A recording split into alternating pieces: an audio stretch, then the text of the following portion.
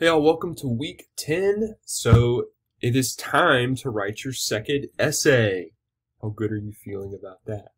So basically what I've done for you this week is I've given you a whole bunch of resources to help you through the essay writing process. That's all I'm here to do this week, is to guide you and help you to make sure that you feel as comfortable about the essay as possible.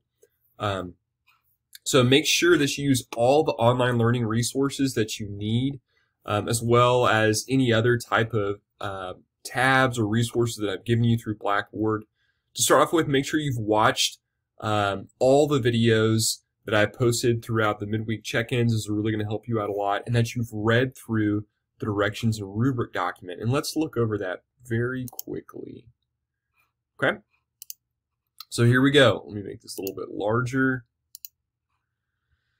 So it's another type of research essay, but you're going to be using a particular text from the unit, right? So there's an introduction you can read at your own perusal. So directions: think, choose one of the texts from Unit 2. Yours might be a little bit different from this list. I don't think they are, depending on what term you're taking this. So there's Girl by Jamaica Kincaid, We Should All Be Feminists by Chimamanda Ngozi Adichie, Cat Person by Kristen Roupenian, and Little Women by Greta Gerwig. I would choose the one that you felt emotionally the strongest about. So you're going to choose one of those texts. Then after exploring all of the assigned resources about this essay, I want you to compose a thesis statement that answers the following question. What does this text argue about the nature of gender? Now, you'll probably be able to go back to your discussion board posts and dig up your thesis statement there, and you might need to modify it a little bit, but that's a good starting point for your essay, because that's all you're arguing for. What does this text argue about the nature of gender? Now, you're going to compose a 1,500 to 2,000 word research paper that explores the text and answers the prompt using quotes from the film. So make sure that you're using direct quotes from the film, specific references to scenes, and an analysis that connects the examples to your overall argument. So respond to the ideas and arguments of the text with your own ideas. Do you agree or disagree with the film or text, their argument on gender? Why or why not? Now, it may help to make this portion of the text your overall conclusion, or not of the text, but of your essay, your overall conclusion.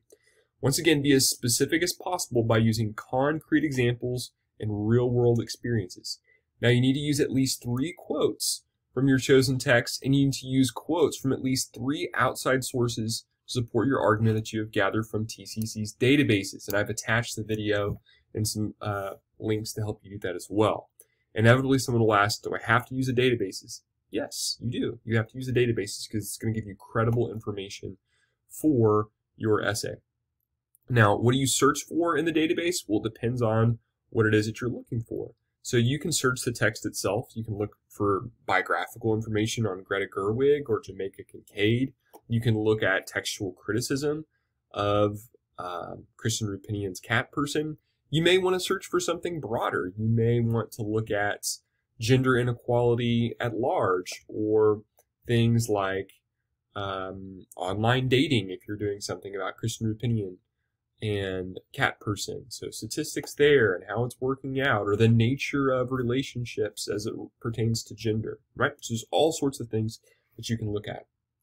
Now, you need to make sure that you format your paper in MLA, which I'm going to send you a video on Thursday about how to do that, because there's a lot of people that were losing a lot of points there because you didn't format your paper with correct in-text citation and a correct works cited page. So that's what's going on for you.